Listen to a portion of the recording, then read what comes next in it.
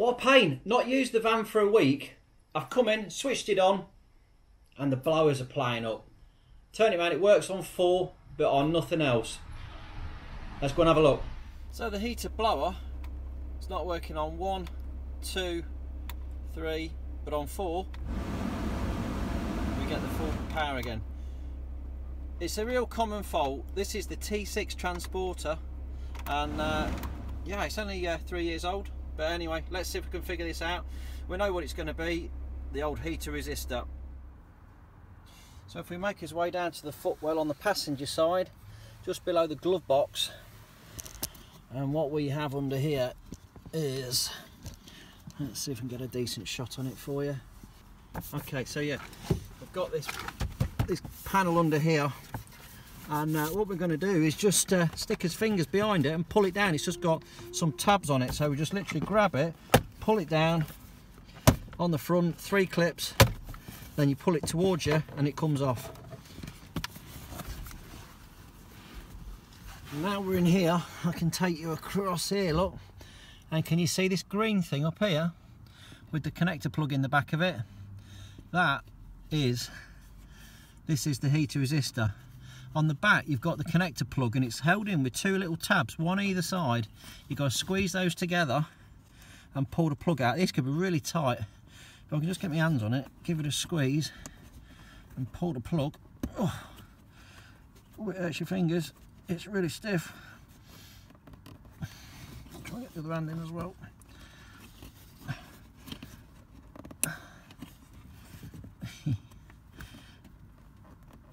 Wiggly diggly diggly, come on baby.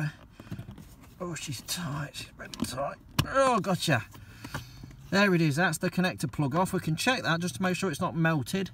You can see all the wires there, it's pretty clean and tidy there, and the pins in that side. You can actually put a multimeter in here and you will get 12 volts.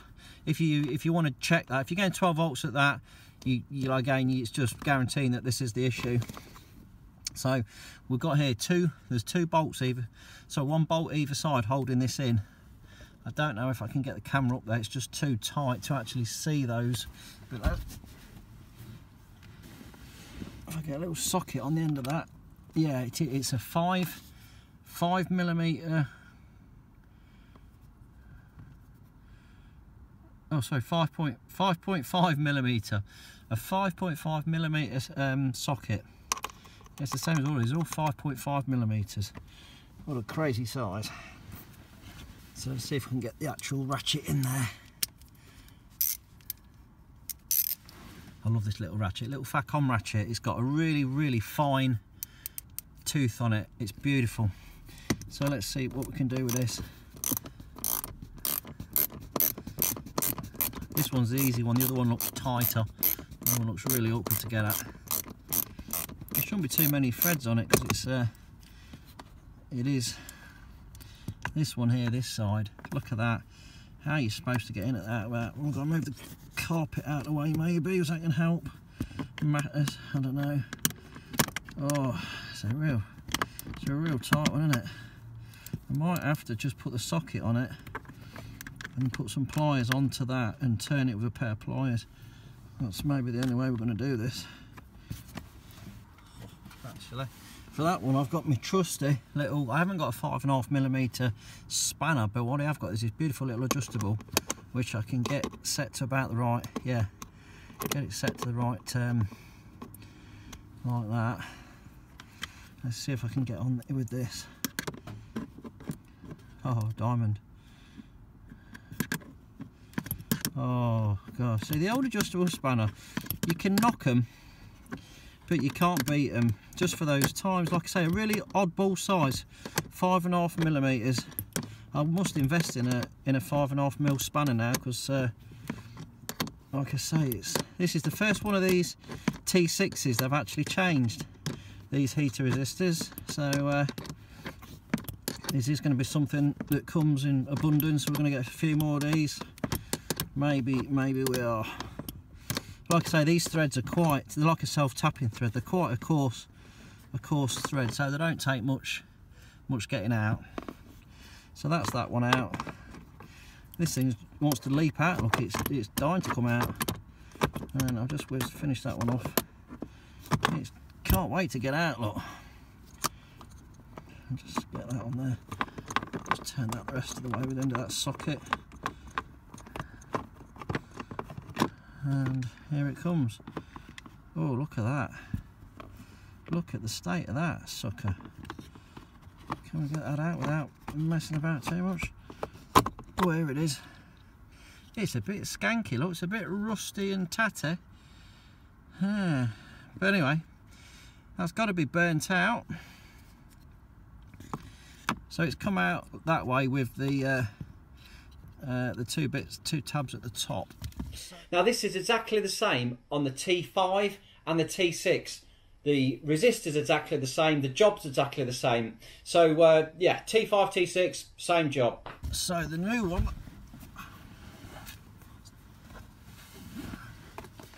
yeah, this is the new one in the box. Let's get it open. Let's get in there, see what we've got in here. Look, we've got I'll put a link into one of these if I can find one on the in the description, if I can find a decent seller for it. But yeah, there you go, look. You shouldn't be looking any more than sort of 30-40 quid top whack for one of these. Okay, let's try and get this back in the hole. So when the plugs comes around, it's going in that way, isn't it? So, which is, what did I say, that way, like that. So straight in the hole like that.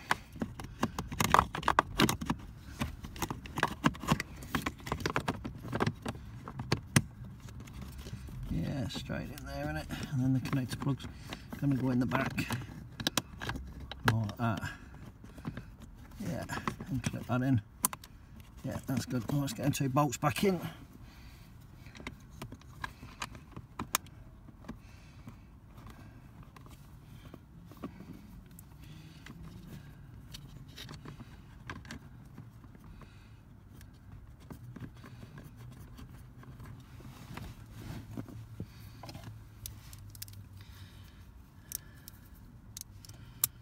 Okay, so the first one.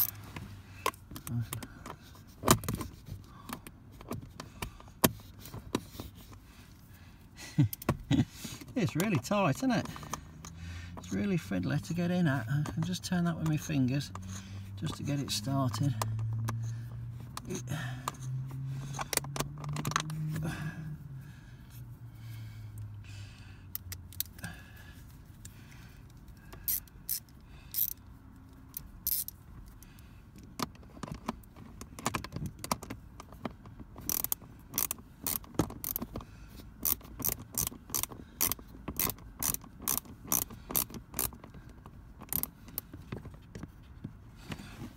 And then let's get this other one done up as well.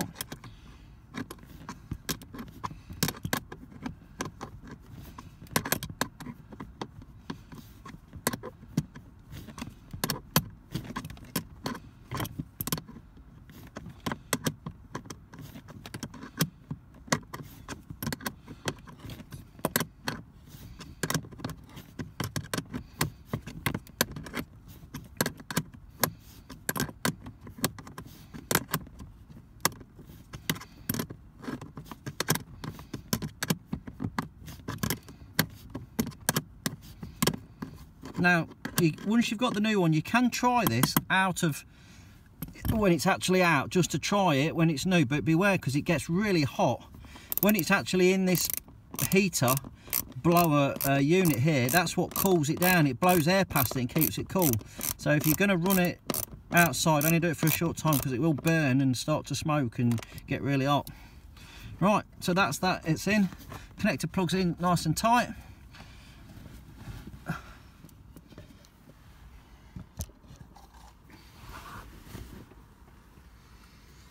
Now we can pop back the cover. It just slides in on that little.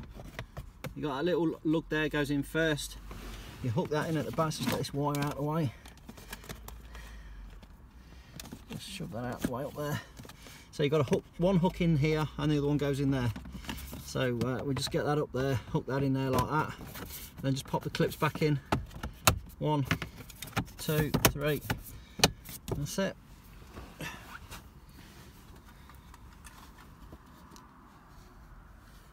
And then we come back up to the heater.